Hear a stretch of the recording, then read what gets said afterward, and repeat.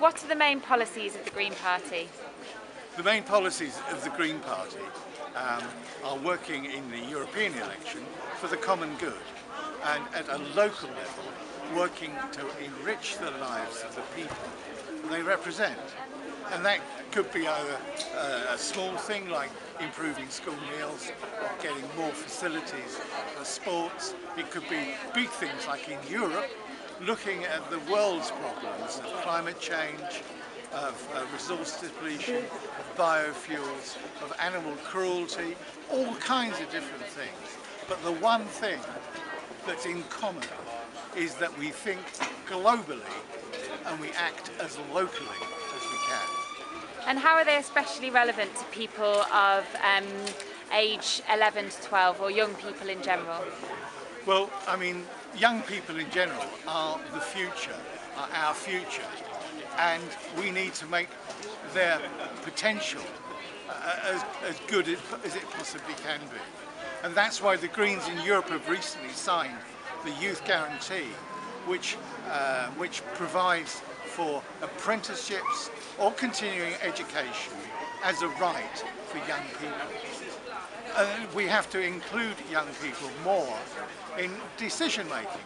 That's why the Greens are in favour of votes for 16-year-olds in national and international elections. We need to inform young people about life. What can young Greens, people at school, what can they do to introduce green ideas in their schools amongst their friends? In their schools, there's a fantastic schools, eco-school project. I think it's run by Keep Britain Tidy Group, and it's a series of modules that schools can adopt, and it's things like recycling, travel to school, it's things like energy, air pollution. There's all different kinds of modules, including democratic involvement, that the Eco Schools project works for. And you can have a silver award, a bronze award, a gold award. And it's a real good way of involving everyone in the school, the teachers, the parents and the school community. And for young pupils who are running, for example, to be the Green representative at their school, what kind of tips do you have for them on how to get elected? You've got to work.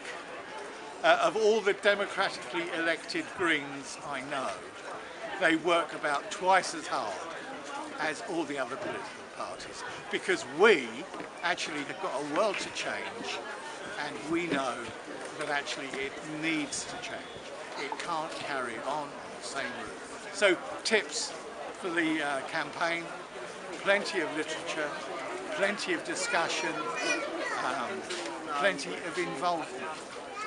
And you know, you've got to talk to people. You have to convince them that the business as usual politics of the parties from Westminster is not what we need, and the Greens can deliver. Thank you. That's great. Okay. Thank you very much.